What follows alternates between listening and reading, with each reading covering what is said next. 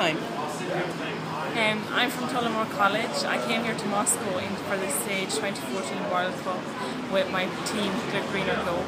We have two products, Aquakika, which is a shower head with integrated lights in it and has a timer, and we have a leak detection system which can be installed in your farm and detect leaks. And how many countries were in the competition? There were 17 countries altogether in the competition. Were there other good ideas? Yeah, there was brilliant ideas. Some to do with recycling, some to do with money banks. Yeah. And what do you do now with your products? We're going to try and expand into the UK market. Okay.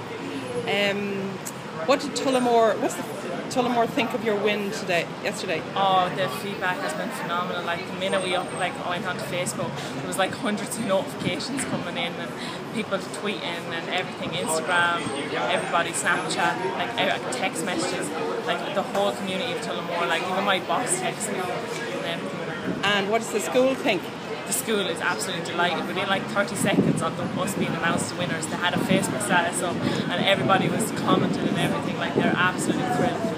Your YSI guide is Emma Coyne. Do you want to say anything about Emma? Oh, Emma's just, she's brilliant. Like she's been with us like all the time. Any competition we've entered, she's there. She's really she's the back, she's the ground of our project. Like she is the stone, everything. She's just brilliant. She keeps us all together and on our toes as well, making sure that we're doing more. Okay. Will you be in YSI next year? Oh yeah, 100%. We want to definitely come back with our projects. If not, they'll be bigger and better again. And we'll have expanded hopefully into the UK market. So. Thank you, Emma. No problem. Congratulations. Thank you so much.